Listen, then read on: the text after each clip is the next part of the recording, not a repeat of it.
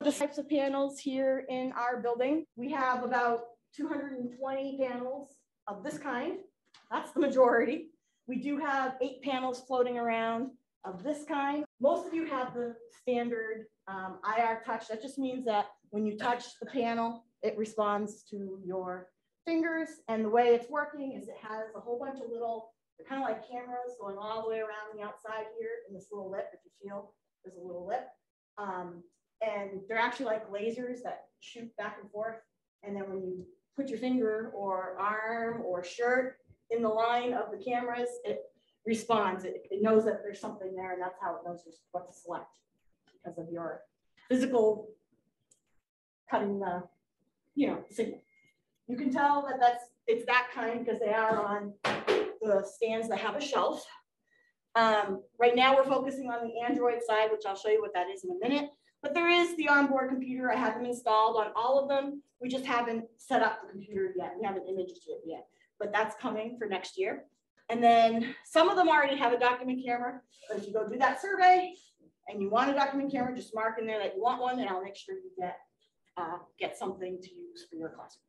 The other model is different. It's capacitive touch. So if you see one of those, it's actually on one of those fancy stands that you can put it into a table. These went all to special education rooms. They're working the same as these pretty much, except if you look at the edge of those, the glass goes all the way to the edge. There's no little lip on them because those are doing capacitive touch. So it's actually sensing your finger wherever you touch on the glass. It's sensing that you've touched it. You won't even notice a difference between them, but they are slightly different. Power supply and troubleshooting for power. Power is kind of a simple thing, but I'm going to go over it anyway. So these have a power cord that's plugged in the back. So if you go to run your panel and it's not turning on, check that it's plugged into the wall. Check that the wall that you plugged into is live. Check that this is plugged all the way into the panel. It's right, it's almost towards the center of the back. Power button is right here. But notice right now, there's no light on it, no color at all. It's still not getting power, okay? This panel is still not getting power because there's also a master power switch. So that master power switch is right next to the left of where you plugged in this cord in the back. So if you just reach up there and flick it on, now you can see I have a red light. So the red light here means that this panel is not on, but it's receiving power. So now if you want to turn it on, you can. Turn it on, just press the button lightly. If you press and hold too long, or if you press in one of the corners, sometimes the button will get stuck in the casing, and then your panel is going to work weird. It's going to be a problem. So just check that. That's another troubleshooting, because a lot of people like to press things real hard. This one doesn't need any kind of hard touch, just a light touch is fine to turn it on. So the device will turn on, and it's automatically going to be on the Android side. So you notice it looks like an iPad or a phone having apps here along the front. So now if I want this to sleep, because I don't want it flashing right now, I want to do something else with the kids in my room, I just want it to sleep so it'll come back on fast. I just hit this button quickly, and it's sleeping right now. And I know that it's sleeping. When I look at this button here, the light is flashing between red and white. So that's telling me that it's in sleep mode. It's actually, the board is still on. It's still getting hot, receiving power. You don't want to leave it in sleep mode 24/7. And then to actually power it down, you actually are going to hold, it's just like a projector. You hold the button lightly, don't press hard, and make sure you're in the middle until this comes up. And now you can just let it count down the time if you want, or if you want it to go faster, tap OK, and it will shut down. Okay, so now that it's shut down, when it's completely done, it'll be solid red, so you know it's off. And touching the board isn't going to turn it back on. To turn it back on, you have to go and press the power button. Some teacher tips that I got from teachers who have been using this. A lot of them like to actually turn the power off, the main switch back here, so that kids don't know about it. It's kind of a secret switch. So then they don't touch it when you're not around, like when you have a sub. 4 people per board, split yourself up. I want you guys to go see, they're set up in different ways. I want you to see if you can get them to turn on and get to this screen right here. Some of them are plugged in, some of them are not, some of them have the switch on, some of them don't. If you figure out how to get your board on, make sure everybody in your group know how to put it to sleep and make sure they know how to put it down. I want everybody to get a feel for that button, so make sure everybody in your group tries it. You have 2 more minutes to play with the power. Make sure you know where that master power switch is in the back. Make sure you check out where it plugs in so that if yours gets unplugged, you can plug it back in yourself. Okay, you got 22 seconds left at this little activity, and then I'm going to want your attention back. Time's up. You hear the chimes? So this panel has a few little tricks built in. This is the timer, and it does do a chime, or you can change the sound if you want. So you can get your kids' attention. So if they're doing an activity and you want to get their attention back, and they know the time is up because they hear, first the chime was that it was almost up, and it's probably going to ring again. And, oh no, it's counting up now. So you as a teacher can see how long it took for you to get the class back on track and paying attention to you. So, and then you can tell the class, hey, you got it. It took 2 minutes for you to stop talking and get your attention up here. We got to do better than that, or whatever it is. The question was, how do I get to that tool? There's a little button on the side here. It's actually on this side and on that side. Okay. When you tap on it, a bar comes up. The third one from the bottom, they look like tools, a hammer and a wrench. So if you tap on that, we've got some tools there. And the one I was using was countdown. You can set the time any way you want. You can have the ring on or off if you want. Then when you click start, you also get the option to make this full screen. To get out of full screen, you just tap where the arrows are like all pointing in. The next thing I want to talk about is the care and maintenance of your panel. You don't want to use just any old thing and go and squirt the panel. You have potential of ruining the screen. So only use electronics cleaner. The 100 boards that were here, all those people should have a little kit and then that nice soft cloth. The other thing you want to make sure you don't do is have water collecting down. Like you don't want to spray and then spray so much that it all drips down into your little cameras down here. They are pretty well protected, but water and electronics don't go well together. So when you spray, it's better to spray on the cloth, or if you're going to spray here, to wipe directly, be ready to wipe it off. Whole bunch of different ways to connect. And I'm going to recommend certain ways, but if you want to connect a different way, be my guest. Use it the way that works best for you. The way I recommend connecting is to use the board as a standalone so that you're not tied to it. You're not mirroring, you're not doing anything, you're just using the board itself. That's actually the easiest way, because then you have the computer free for things like taking attendance, grading, whatever you might be doing while the kids are doing their own activity. There are 2 ways to use this as a standalone. Right now, the only way you have as an option is the Android side, which is what we're on right now. Jerry will be setting up the computers. And when those are ready, we'll do another training. The computer, onboard computer, gives your panel superpowers. You guys think they're awesome now? Wait till you see what they can do once they have the computer and the software that goes with the computer. You'll be amazed. Another way you can do it is to hardwire to your Mac. So they all came with a little box of stuff. So in here, there are 2 cables. This one is an HDMI cable. Let's say you're doing something that you can't get on the Android side. You can connect directly. This will do video, where you can see the screens will match, and the sound. So the sound will come out of those speakers. So HDMI cable. You need to make sure you have an HDMI dongle, and then the C is the other end for you to go to your computer. Now, if you want to hardwire and you want to be able to control your computer from here, then what you have to do is connect this one, but also connect this one. One end is USB, like normal that you're used to, and the other end is also USB, but the square. So what this cable will do is if you connect this to your computer with the dongle that came with it, the other end would go into your ClearTouch panel. And you want to make sure you plug it into the same If you look on the side, so everybody check out the panels on the side, you'll see that there's HDMI 1 and HDMI 2 and HDMI 3. And then there's touch 1 and touch 2. So you want to make sure that your touch, which is the blue on the side of the panel, is the same number as the HDMI you put in there so that they match. And then you'll be able to touch the screen and control the computer. This screen will become your computer. So they'll essentially turn your computer into a touch screen. But you need both cables attached for that to work. Third way, and I think this number 3, right now, I think is going to be the most popular way that teachers connect. And that's where you mirror your Mac directly to the ClearTouch.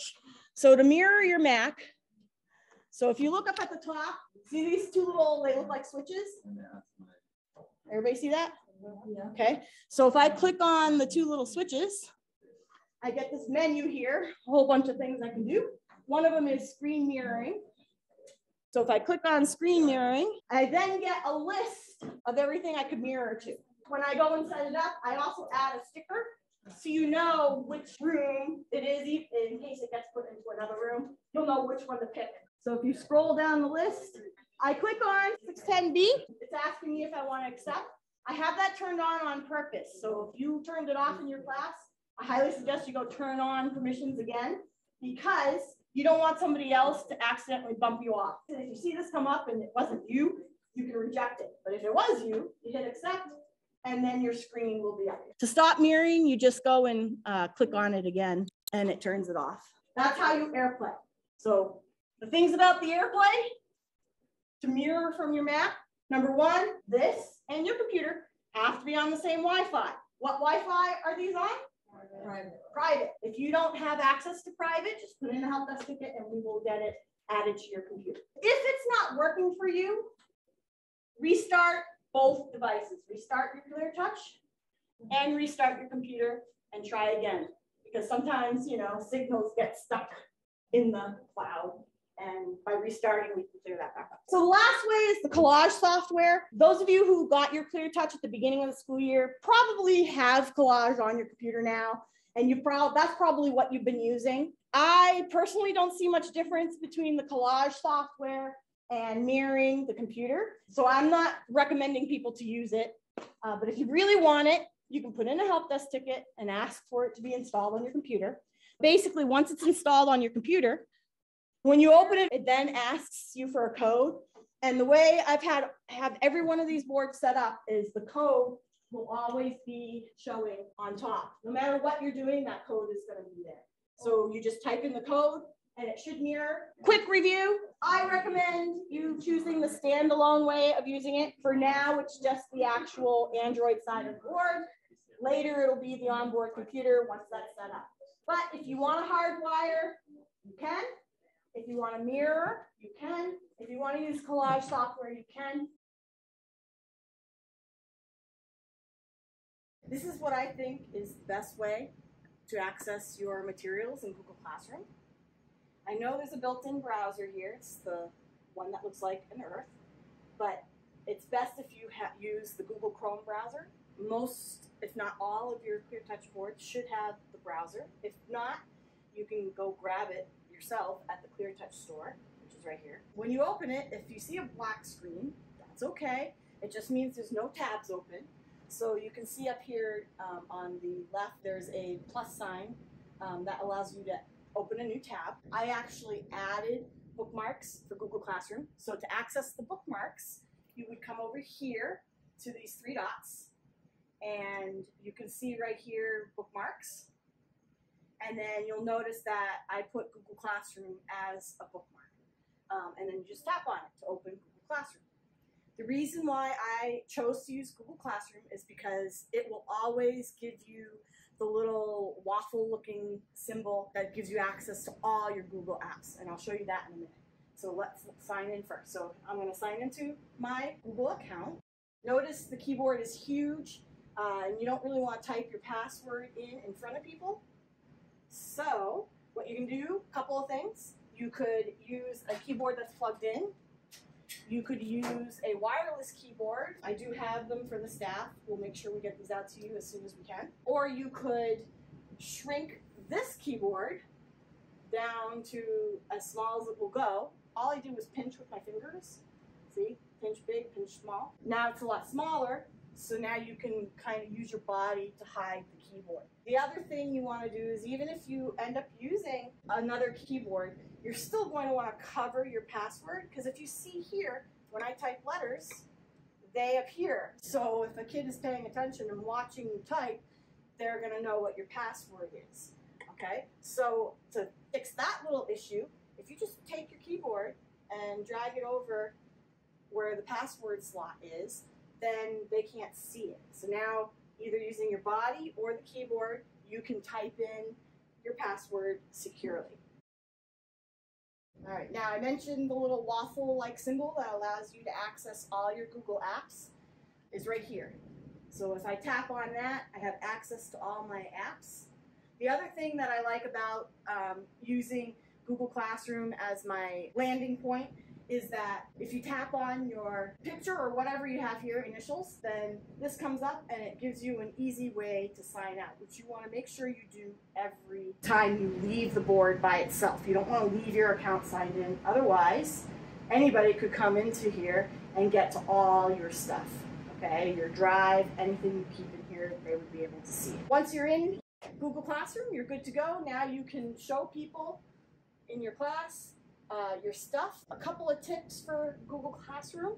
For everything I do, I like to add it, mostly everything, unless it's just a resource that's going to be used all year long. But for mostly everything I do, I add them as an assignment, whether I'm going to grade it or not.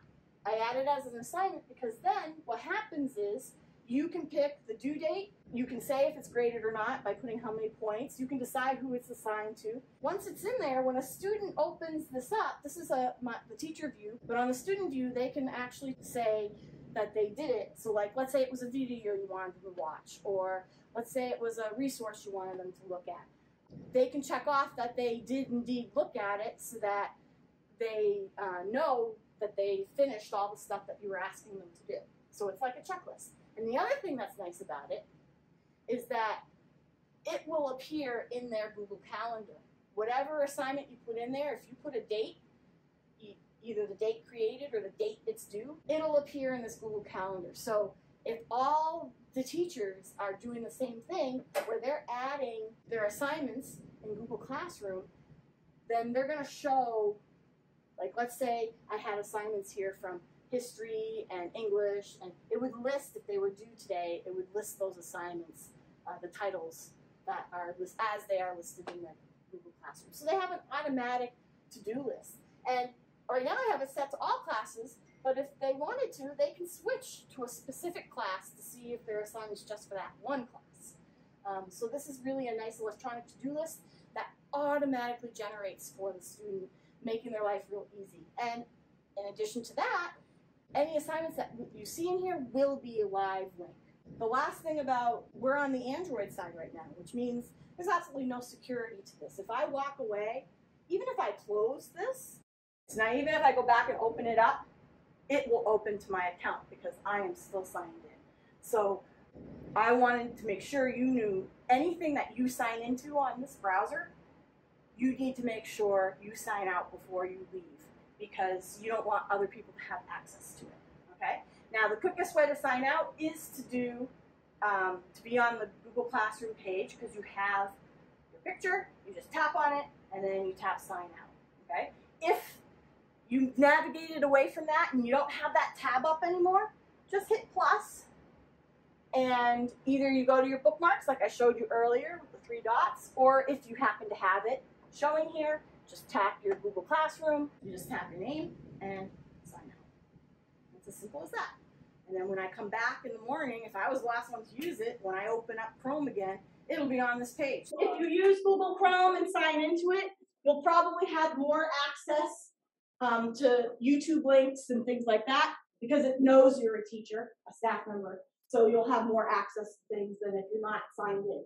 So a lot of times when you go to the browser here, people will try to get to something and it'll be like, it's not working, I can't play YouTube or whatever. Want that stuff to work better, use your Google Chrome and sign into it. Keeping your password secure either by Using these little tricks, use your body to hide the keyboard once you shrink it down, or using the wireless keyboard. Some of you have an actual keyboard that you plugged in. All those things would work to help you with security. The other thing you need to remember is this is not a personal device. So anytime you sign into an account on here, don't save your passwords and sign out. To use Screen Lock, you'll open the app, and then it's going to ask you, no password set, would you like to set one now? So you can cancel if you don't want to set one, or you can tap set password and set.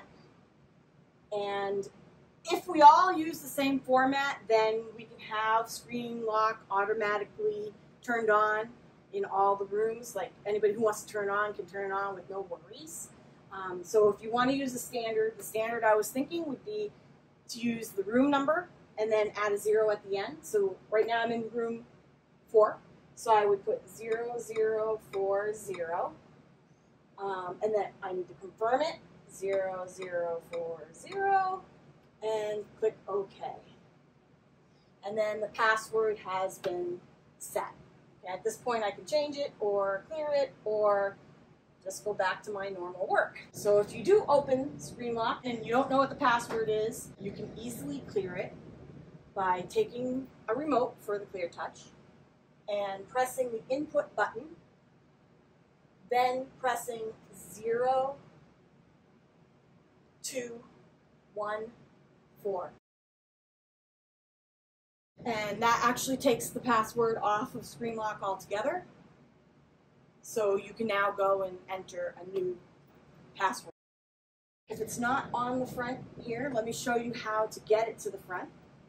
If you notice down here in the lower right corner, there's the 9 dots representing the menu of the ClearTouch. When you tap that, you can see that Screen Lock is on here. It's on this one, it's over here. Just look through the list. Any shortcut that you want on the front screen, just like on your phone, you would hold your finger down on the app, and now you can drag it to where you want. If you have an app on your home screen that you don't want, you hold your finger on the app, and then you drag it up here to where it says remove. That was a little tricky for me. And when it turns red, it'll take it off the screen. Be careful you don't lock other people out. Only use during the day. Don't lock it and leave it locked overnight, because if somebody comes from the outside because they have a presentation or something, you want to let them use the panel. You don't want to be locked on them. Standard format, and log out of all apps before you leave the building. I just want to go over this toolbar right here. This red button at the top sends you back one thing. So if I hit backwards, it sends me back to the last thing I was on. Okay? If I hit it again, it goes back one. Just keeps going back one page. Home button sends me to the main screen. The purple button, I love it, shows you everything that you have open. So now if you have your Google Classroom open, and then you have Canvas, and then you have another app, and you want to switch back and forth, you just hit that purple little circle, and you can switch right to the other app very quickly during class and have multiple things set up. You can also close everything one at a time, or you can close it all. This green is the canvas. It turns it into a whiteboard, easy to use. Go ahead and play with it. So you've got, your pencil, your eraser, you can change colors. It's just touching. If you want to use the pens that came with, they're just a piece of plastic with a rubber tip. They're not really anything special. There's no batteries, unless you have one of those fancy boards with the table that, the adjustable stand. These are the pens that you have. The only thing exciting about these is they do have a magnet inside, so you can just store them.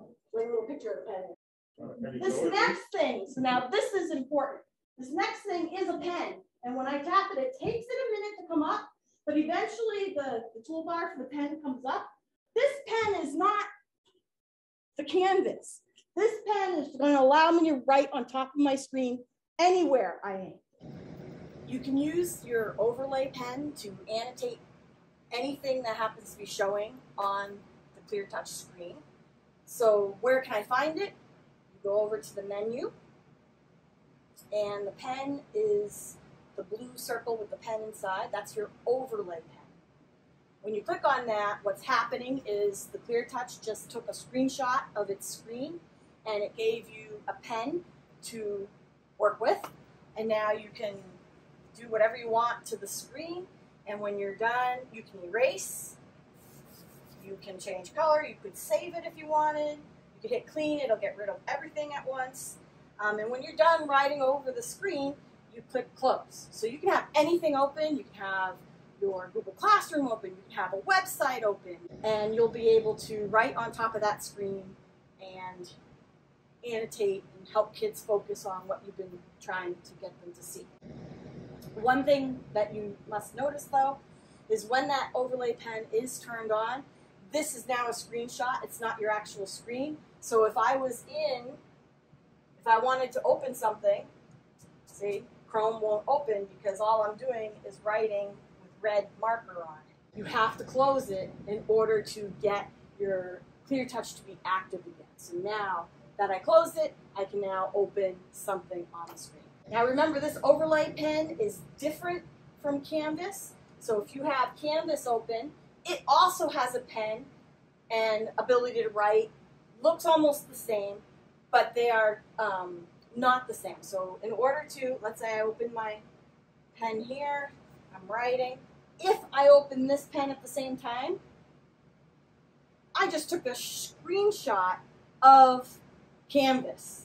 And if I write on this and then close that pen, the stuff disappears. And when I open the pen back up, it's going to take a new screenshot, so that stuff is gone. So you want to be careful. This pen is an overlay tool. It can open when you're in Canvas, but you want to make sure that if you're in Canvas, you're using the Canvas pen and not the overlay tool. All right. You could also save that as a picture if you wanted. All right, but that is different. So we have two different things here. The green one with it looks like a G, but it's a C, Canvas, turns it into a whiteboard. Whereas this pen, it's an overlay tool, allows you to write on anything that you have on the screen. The tools, we already showed you the countdown, but you also have the spotlight, which you can make bigger and smaller. Don't use AirClass, it doesn't work with our setup, so ignore it. Two little buttons that I just hit right here. Do that again. So this one, that allows you to get this to call up, but you can also swipe from the bottom. And this is how you switch between different things. Right now we're on the Android side. Volume. You can use your remote control, or you can use this. And that was my last thing.